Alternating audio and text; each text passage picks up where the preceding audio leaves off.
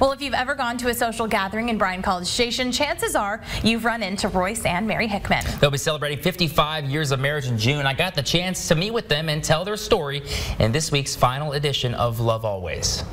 Royce Hickman was a student at Texas A&M in the 60s, and the story of how he met the love of his life started with his roommate and a road trip. He bugged me and bugged me and bugged me, and finally, in a moment of weakness, I said, if you get me a date with a great-looking girl with a great personality, I'll go. This is the first picture she sent me. That girl was Mary Watton. He was 2 hours late to pick me up, but as soon as I opened the door, you know the movie Jerry Maguire? He said, you had me when you said hello.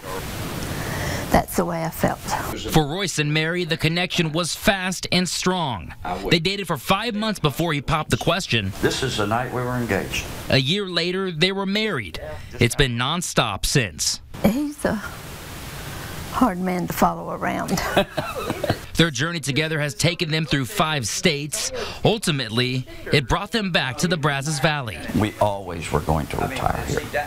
And, you know, God was just good to us when this chamber job came along. It's hard to picture an event in town Royce doesn't go to. He served as president and CEO of the BCS Chamber of Commerce for 19 years. I still work for the chamber.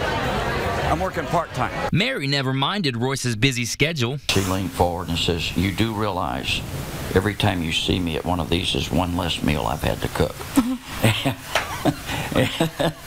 It's extremely important to do the things that nurture the relationship that you and your spouse have. Royce now spends more time with his family and the love of his life. Once alongside him at every social event. Mary has slowed down in recent years. It is difficult for me because of my health and not being able to go like I did before. Sometimes I'm angry about the Parkinson's, which is normal.